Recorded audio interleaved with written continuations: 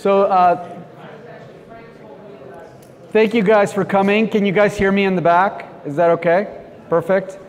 I know it's a tough time, 3:30. I was just in a panel that said 10:30 is the best time to have a panel because you have the most energy. So I suspect 3:30 is the worst time to have a panel. So we're going to try to make it super energizing for you before you have to go out and get some happy hour drinks and dinner. So I assure you that this is going to be entertaining. These guys guaranteed it. So we'll get going from that. We're not getting paid otherwise. Yeah, right? no tricks here. Before I do get started, I want to set the stage because when they give me this panel, we had the word Bitcoin, and I want you to know that we're not going to talk about Bitcoin. This is not a Bitcoin discussion.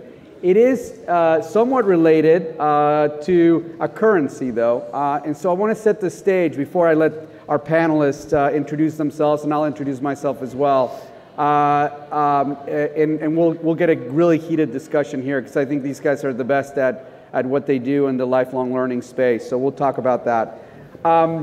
Before I get started, though, the way I thought about this panel is that when you think about the degree, the college degree that you get, it's a piece of paper. It's a promissory note. And if you look at any dollar bill you pull out, we have a promissory note from the U.S. government. So question I ask these guys, and I will ask them in this panel, is what is the degree and how do we unbundle the degree so that we can apply it to a lifelong learning environment?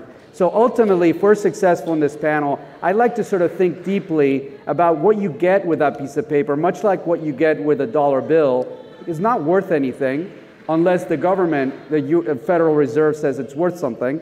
In the case of a college degree, is not worth anything unless the institution that gave it to you says it's worth something, right? That you learned something. So it's provocative, but the questions we'll tackle here is whether that piece of paper can be awarded by other institutions. Could it be awarded by industry? Could it be awarded by nobody? Do you even need it? Or does it have to be awarded by a college, a traditional sort of institution? And is there other types of pieces of paper that we'll need in the future to make lifelong learning a reality?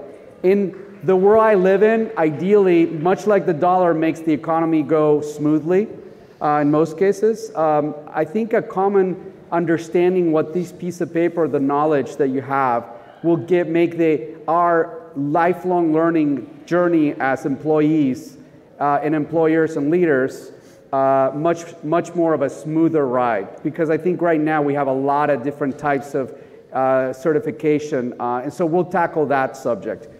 Before we go there, I'll introduce myself. I'm Sergio Monsalve. I've been a venture capital investor in the lifelong learning space, future of work, and other software-related areas at Norwest Venture Partners. Most recently, I also joined Stanford as a lecturer in their graduate school of education. So I teach a class around EdTech, entrepreneurship, and innovation, where we have speakers and we learn a lot about this stuff.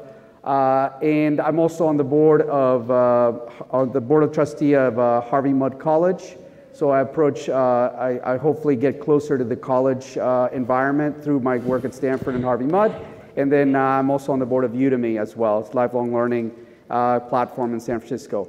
With that said, I'd like to have these guys introduce themselves with the mindset of what I just described. That how do you think about this future of work world and the world of certification, not certification? How do you make sense of this new world of lifelong learning as an adult?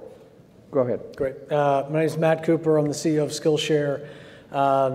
Prior experience, I was at Upwork, previously Odesk, for 5 years. I was then CEO of a company called Visually, which was a online freelancer platform for creative work and visual content, and then joined Skillshare about 2.5 years ago. So I've been kind of in and out of the future of work world, freelance workforce, creative workforce. And when I think about sort of Skillshare, and so we are an online learning platform for creatives. And kind of the two trends that we are really betting our business on, number one is around creativity. When you think about all of the industries that are being rewritten by automation, technology innovation, the one thing that's really hard to automate is creativity. So if we can provide whether it's personal or professional opportunities to connect the dots from one discipline and apply them to the next. You can actually create a lot of value both as a business, as an individual employee. So we want to help people connect those dots and give them a very broad educational opportunity.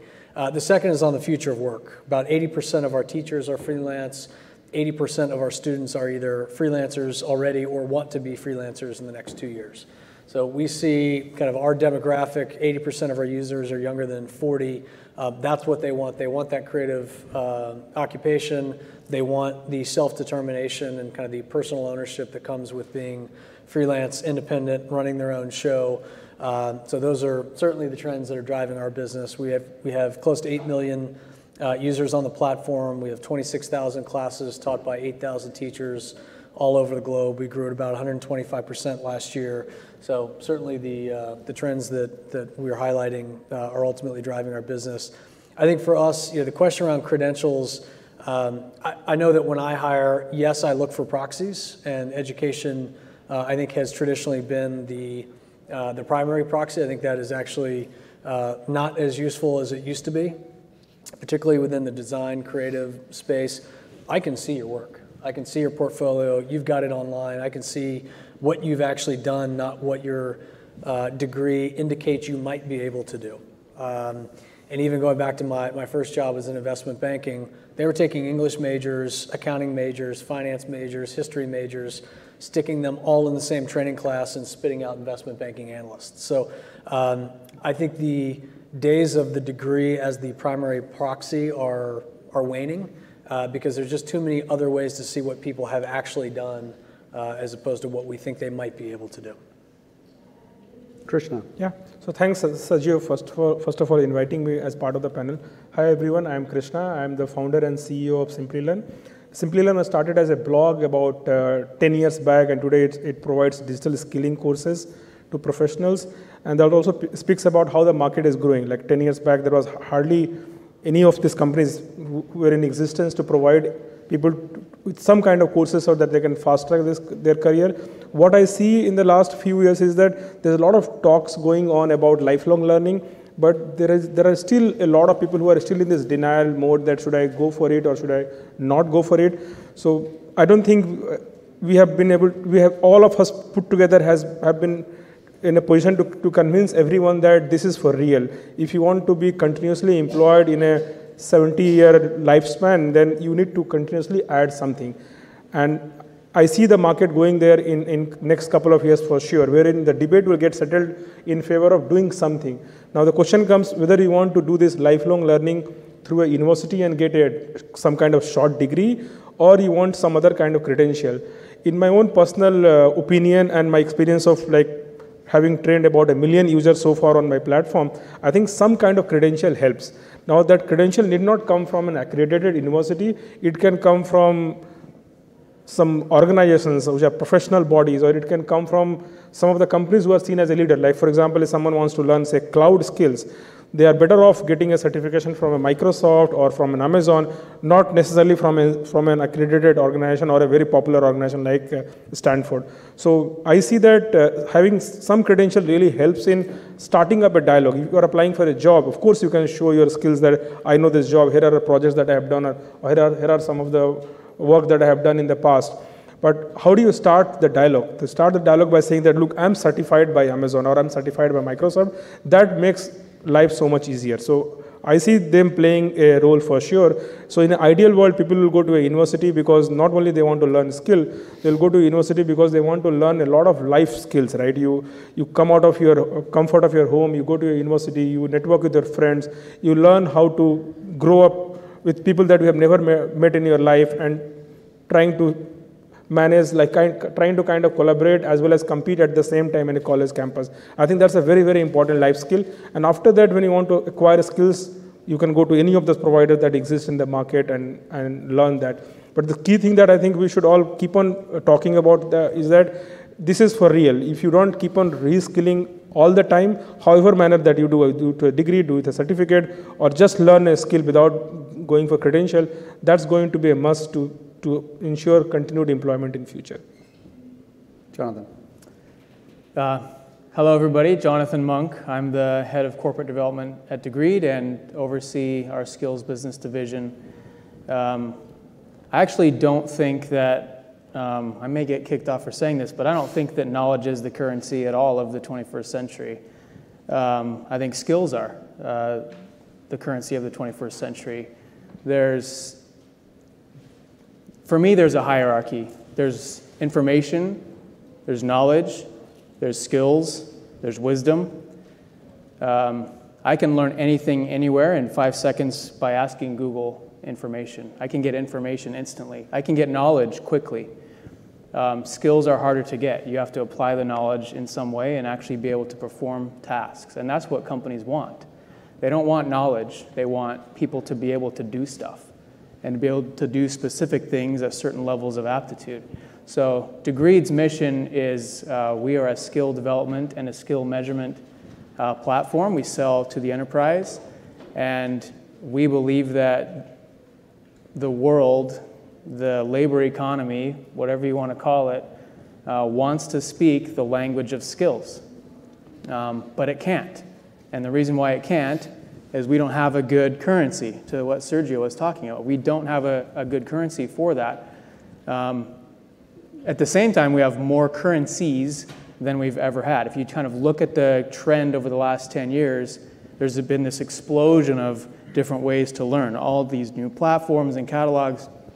And what we are starting to see is now an explosion of different ways to signal completion and knowledge mastery of some of that content. So you have open badges, you have boot camps, you have course certifications and so forth. There's all these new currencies in the market. Adding more currencies doesn't solve the problem. What we need is a single universal currency that the supply side of the market and the demand side of the market recognize and value. That is what makes a currency really valuable.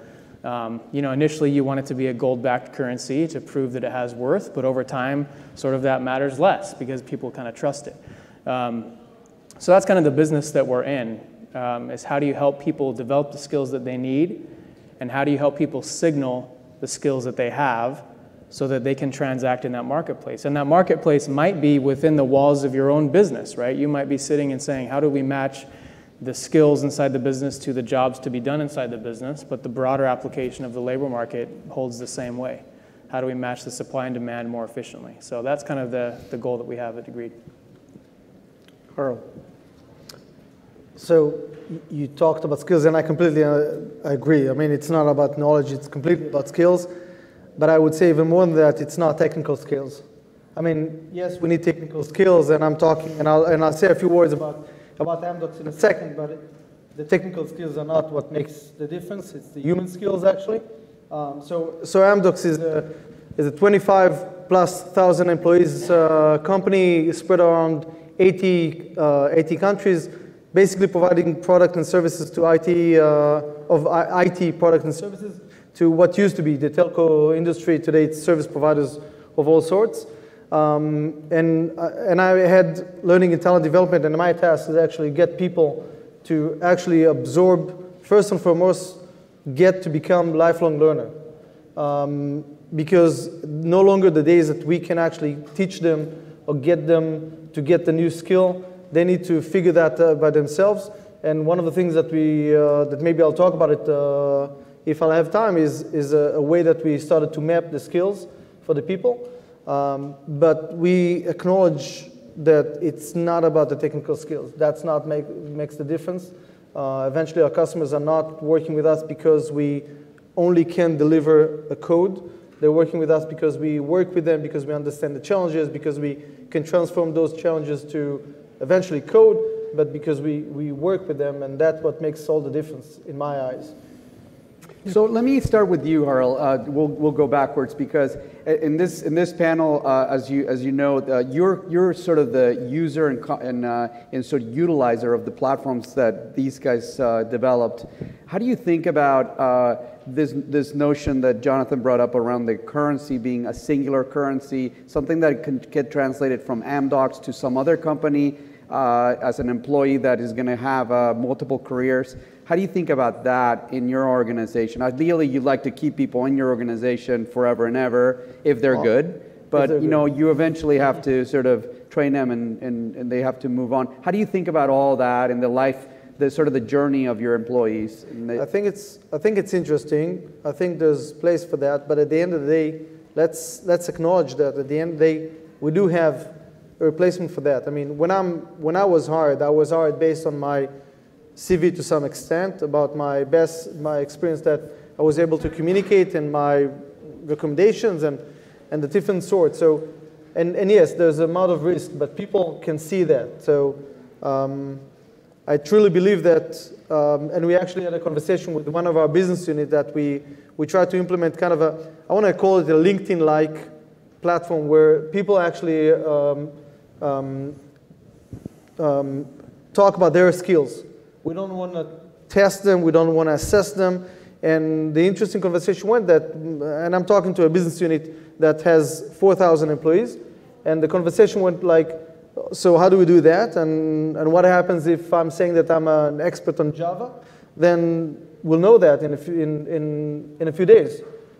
I'll get a task in Java and I'll suck at it. Sorry for my French, but. And all of a sudden it becomes not a conversation about my career development. It becomes now a conversation about how I'm leaving the company because I lied about my expertise. So if you make it that way, and if you hire me today, you'll know about my expertise pretty fast, right?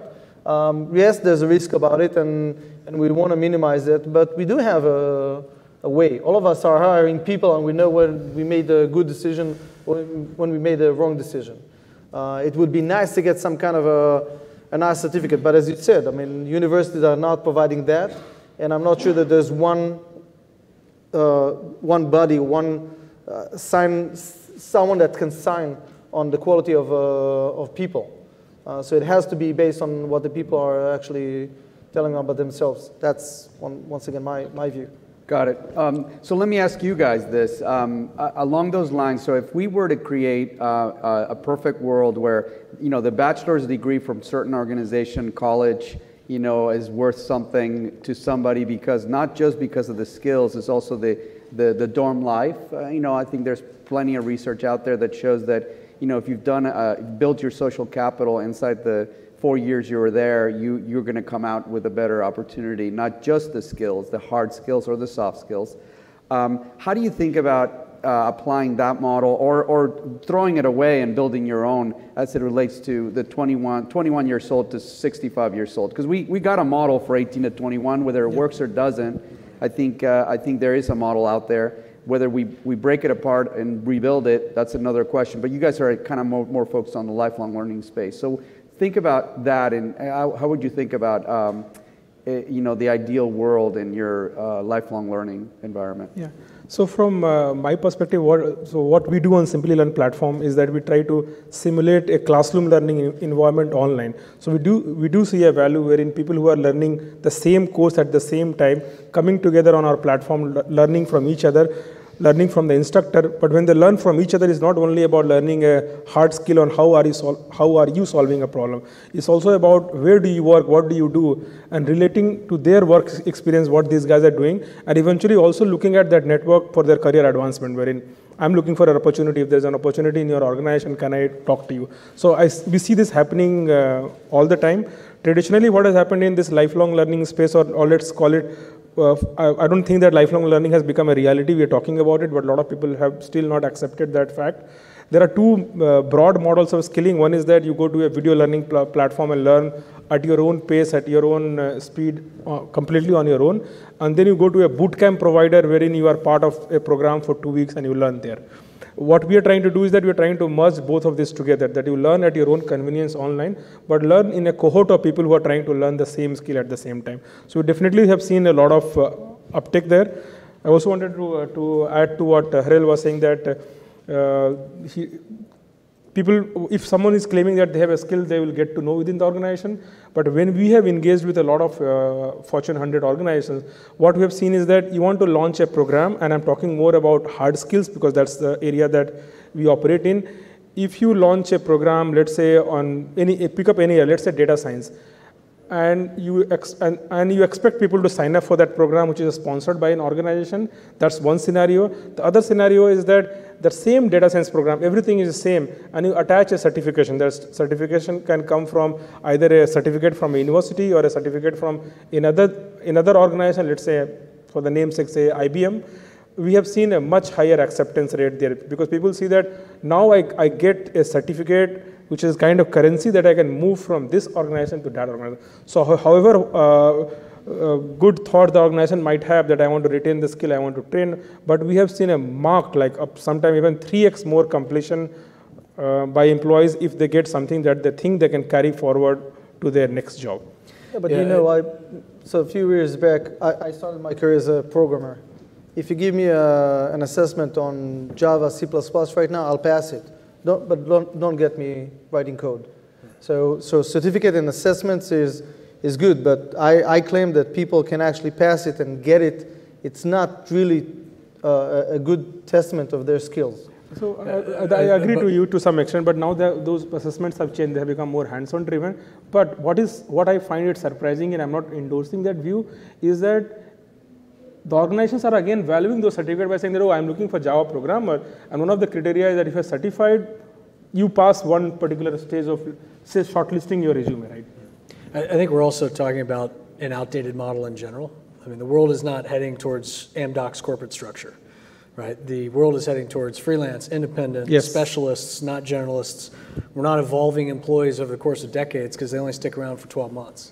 Yeah. And so I think when you look at credentialing and certification and skill validation in the traditional model, a lot of this holds true. When you're thinking about it, we no longer have a workforce that's going to have one job for 20 years or even 5 jobs for 5 years. They're going to work for 5 different companies within the same 6-month period. And that's where it just completely upsets the traditional skill validation paradigm. Like, I don't have time to develop you. You have to show up day one effective in what I need you to do. And when we've got people coming and going with that level of fluidity, like, I just don't have time for the traditional proxies to play themselves out. In a perfect world, I get to see you work in your job for 6 to 9 months. I decide whether or not you're any good, and then I keep you or I don't. That's just not how it works anymore. So I need much faster, shorter cycle proxies for what actually is effective. And again, looking at my Odesk Upwork experience, I can look through somebody's work history on Odesk. I see the star ratings. I can see what projects they worked on, who they worked for, how much they earned. I can just get much more granular detail in that marketplace style than I would get out of a traditional resume.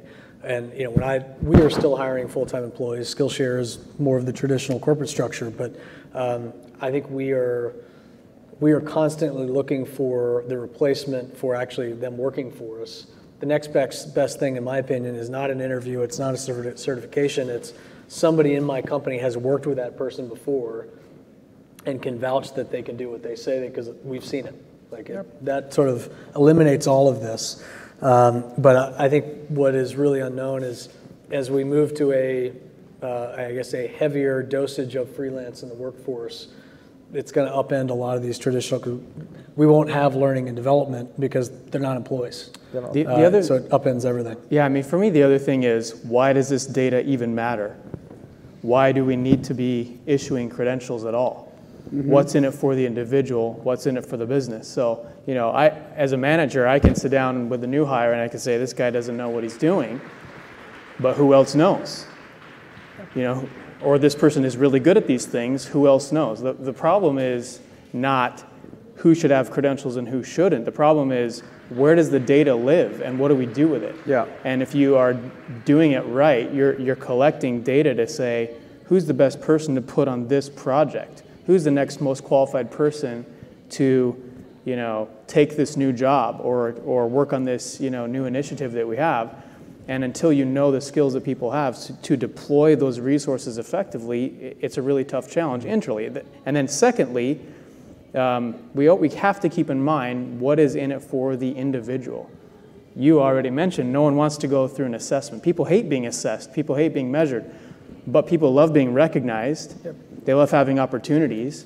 We have to, if we're talking about how we, why does credentialing matter, what we have to deliver is opportunities for people.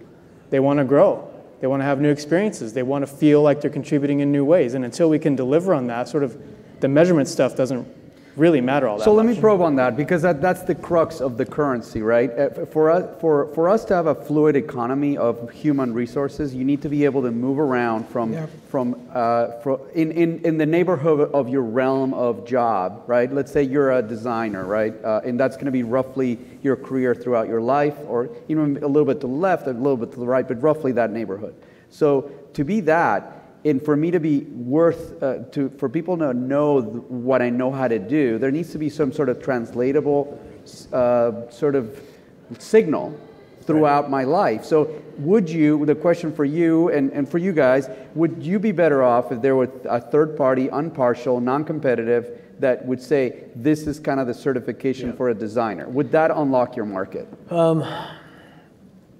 I guess it's so hard to get the credential to match exactly what I need, right? So you can tell, and actually I don't need a third party to tell me if you're a good designer. Show me your portfolio. Show me your GitHub repository. Like if I can actually see your work and I can talk to people who have worked with you, so to get to the soft skills, if I can get to the soft skills, like guy works his ass off, he's not a jerk, okay, great, check that, and then I can actually see the work of what they've actually produced, that's much more interesting to me. I think LinkedIn was trying to get to some of this with the skills. Yeah. If you look at my LinkedIn profile, according to LinkedIn, I'm an expert at 99 things. I can assure you, I am not an expert at 99 things. So they were trying to pull that data together through external validation. It just didn't work because it was garbage in, garbage out. But what out of those 99 things that people said about you, you want to take out and put in your CV. Right. That's what makes it different. I think on the LinkedIn, people are very generous in terms of saying that, oh, you are good at that. They might not mean. If the bigger question is that, are we saying that we can't assess people at all? If we are saying that there is some way of assessing, the assessment need not be a typical certification exam, which is like multiple choice question. The assessment can be to reviewing the project work. The assessment can be to speaking to people who have worked with you in the past and taking their feedback. If we increase the definition of assessment, and if the answer is that yes, there is a way to assess people to know whether they really know that a skill, whether they have worked on those areas or not. If the answer is yes, then we can always as a learning provider, I would be big endorser of this kind of view. That let me be the training provider, let me have someone learn those skills, and let someone else assess, so that these two act as independent bodies. And I see it working very well in few areas. Again, I'll give example to cloud. If someone wants to hire, say, Amazon cloud architect, and Amazon says that, AWS says that, yes, we have tested it, this guy knows, he did all the assignment, he did all the project that we test, and we say he's a tick mark from our side. If anyone is looking to hire a AWS architect as part of team, and if they see a certification from AWS, I think that's a great standard for them to hire, and I already see the market playing that way. But first, it's interesting that we started talking about lifelong learning, and then we are having a conversation that is completely in the realm of performance management and assessment. But also, you talked about certification. So if you look at what's happening today in the cloud space, for instance, so you can go and get an Amazon Web Services certificate, and you could probably go and get the same thing from Google and the same thing from the different cloud. And I would say this is temporarily, because each one of them is proprietary right now. Yep. But if you look at other industries, how it would work, eventually they will have to cooperate, and eventually it will become commodity, and then there's no need for the certification anymore. When you look at those spaces, there are no certification, because it's the industry regulating itself and not one body, one Amazon. Like today, Amazon has some kind of a power over the industry, because their platform is, I guess people are saying, used the most. I'm not endorsing Amazon, but used the most, and then their certification worth the most in the industry. But it's short-sighted. So whatever currency you will try to make, if it's not common to everyone, if it's only coming from each one of you, it's not going to last for long. It'll have to be somehow shared, and I still think it will be based on what people claim they have and can prove, as you just talked about. There was an interesting startup years ago, and I don't know whatever happened to them. I don't think it ended well, but they had they would basically have you rate. So it's like, all right, I worked for both of you. Which one of you is better at X? And so by constantly swapping out, the combination of the four of us asking which one of you is better, they were trying to get to a stacked ranking of anyone who had that skill. What does the general collective wisdom say about each of these people? But then either people will become jerks or they become very, very generous. Well, yeah. Is it a popularity contest or is it a skill assessment? Yeah. So it was just an interesting approach. Let me ask you guys a different question. I think part of the if you look at the academic world and the bachelor's, master's, PhD world, sort of the traditional sort of higher ed world, I always thought that part of the value of that degree was the sorting and the sifting. Meaning that the admissions office sort of goes through and sort of figures out if you're going to be a potential fit, and whether that's good or bad. I mean, that's a whole different discussion. But there is value in that. You could think as long as the sailing club scholarship isn't involved. Yeah, that's a whole different subject. Yes, but I mean, there is a sorting, sifting mechanism that happens. Is there such a thing that should happen in lifelong learning, or how is that value sort of, or that sort of selection happening? Because it seems like in many of the platforms you could take whatever course you're ready for, right, skills-wise. Yeah, I think the way I would answer that is the old world is binary credentials. If I get a CPA certification, that means I meet some arbitrary threshold of mastery.